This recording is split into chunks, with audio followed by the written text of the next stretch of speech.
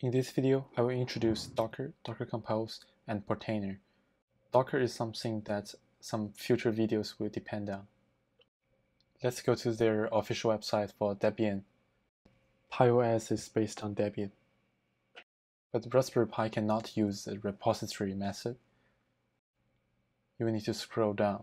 There is a convenient script. You can simply copy the command for downloading the setup shell script. Let's log into Raspberry Pi. Paste the command and run the script.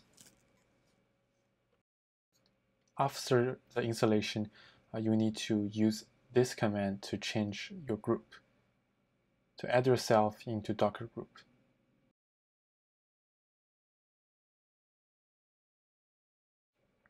The installation failed because I forgot to update my package repository. So you need to run apt-get update before installing Docker with a sudo. Now let's install Docker again.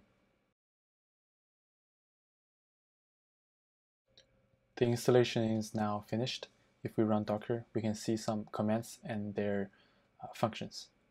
When I run Docker PS, I got permission denied because I'm not in the Docker group. Of course, I can use sudo to run the command, but that's not safe. The best practice is to use this command and add myself to the Docker group. If we look at the group, we see that this is Docker and I'm not in this group.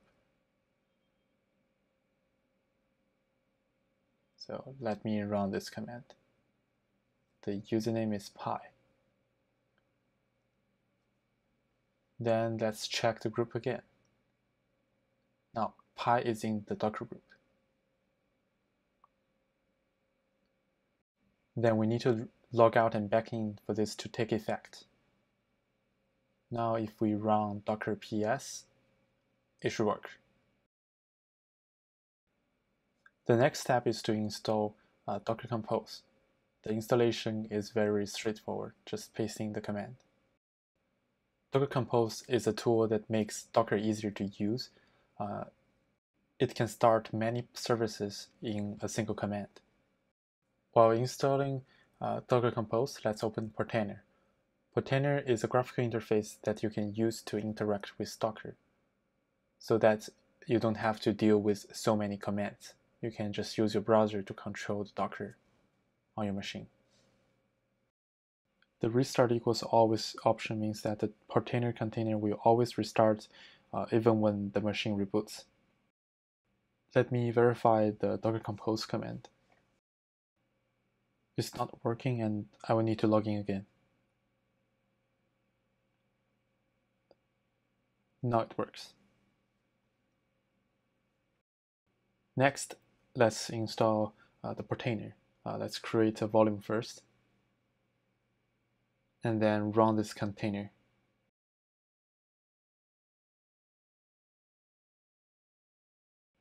Docker will pull the images from Docker Hub. After the container starts to run, we can access the graphical interface on port 9000 from browser. If we run Docker images, we can see the images we pull from Docker Hub. So if we run Docker PS, you can see that the Portainer container is running and two ports are mapped. Port 8000 and 9000 of the Portainer container is mapped to port 8000 and 9000 of Raspberry Pi. So now if we go to the IP address and port 9000, we can see the Portainer graphical interface.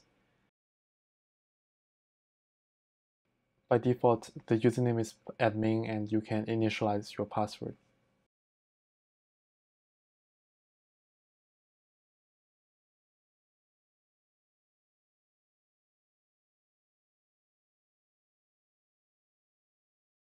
I had some problem getting the Portainer to work, but we can restart the container.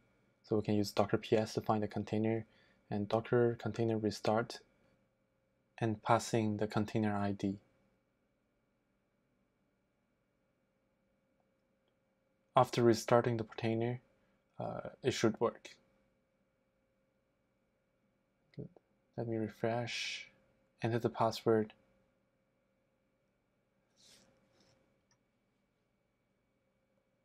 Okay, now it's working. Since I'm only using Docker, I will just click Docker. For the -v volume, we already specified this when starting the container.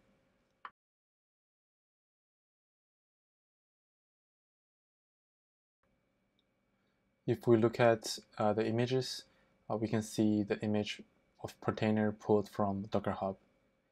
And if we look at containers, we can see container, which is this website.